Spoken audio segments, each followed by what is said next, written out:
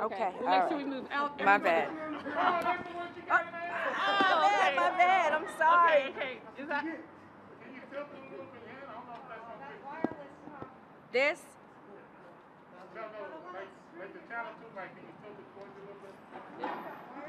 Right Yeah. here? I don't know where this one goes.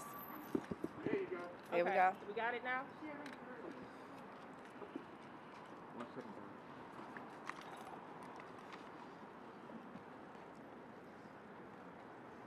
And if it falls, just...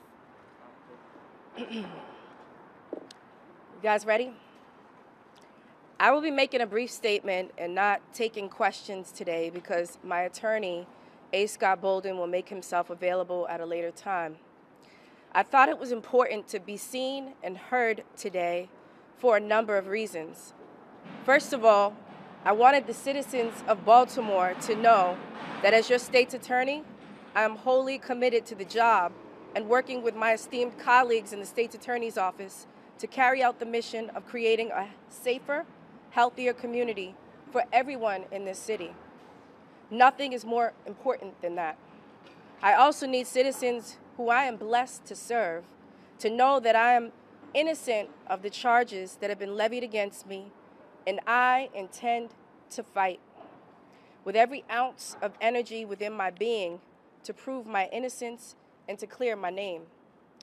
As a Black woman, a lawyer, a wife, and a mother looking to serve my community, I sought elected office because I knew there was so much more we could do and should be doing to bridge the divide between the criminal justice system and the communities that we are entrusted to serve.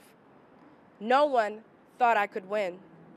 We had very little money and even less name recognition, but we knew that things had to change in the city of Baltimore and around this country, and so we fought. And what started out as a real impossibility and a dream eventually became a victory. I never looked at my ascension to the state's attorney as a victory for Marilyn Mosby, but honestly, I saw this blessing as the acknowledgement and my marching orders from the people of this city that things had to change and we had to do more to make our communities safe and to make progressive change in the criminal justice system. I believe now, as I believed then, that those two objectives are not mutually exclusive and could be and must be achieved simultaneously. I expected the job to be hard. I expected long hours and sleepless nights. I expected criticism and critique from both the media and the citizens. I expected to miss games and recitals and to sacrifice much of the time and energy it takes to raise two little girls so that I could do my part as a public servant to achieve the goals and objectives of the state's attorney's office. What I did not expect was to be personally mocked and ridiculed, sued, or to have to incessantly fight to keep my law license. I did not expect to receive hate mail and death threats and to have the safety of my daughters compromised by the media. I did not expect to need 24-hour armed security. I did not expect to incur personally more than $500,000 in legal bills, defending myself from frivolous investigations and attacks on nearly every front. I did not expect for an investigation into my professional travel, which I asked for, to somehow snowball into state ethics and state election board inquiries, federal investigations, and ultimately a federal indictment. I'm so disappointed, but unfortunately not shocked, that my family and I find ourselves in this position. You see, ever since I walked down the steps of the War Memorial on May 1st, 2015, announced charges against 6 police officers in the killing of Freddie Gray, I have had a target on my back, and I get it. As a state's attorney for Baltimore City, I've used my power and my discretion to do things that a lot of people in this country just don't like. I've sought to ensure one standard of justice regardless of race, gender, zip code, or occupation. I've prosecuted several police officers for violating the rights of citizens.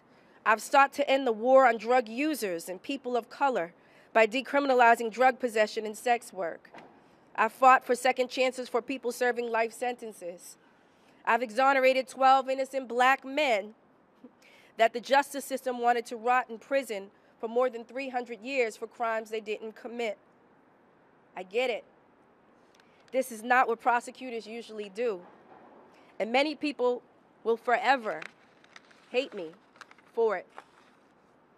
Because of my commitment to racial justice, I've had to contend with powerful institutions that have come after me by any means necessary. Donald Trump called for me to be prosecuted several years ago, and I fought back against his administration. I fought back against the governor who plays politics and doesn't like my policies. I fought back against the consistent harassment of the Fraternal Order of Police.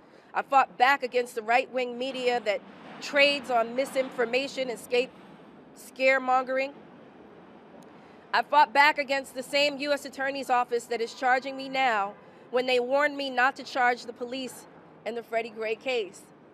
I fought back against the exact same federal prosecutors prosecuting me now who maliciously and erroneously implicated my office in the Gun Trace Task Force scandal. What I've come to learn in fighting for what's right is that there are many in this country wholly committed to defending the status quo, who also realize that those of us who are equally committed to dismantling the status quo represent a threat to business as usual in this city and in this country. I get it.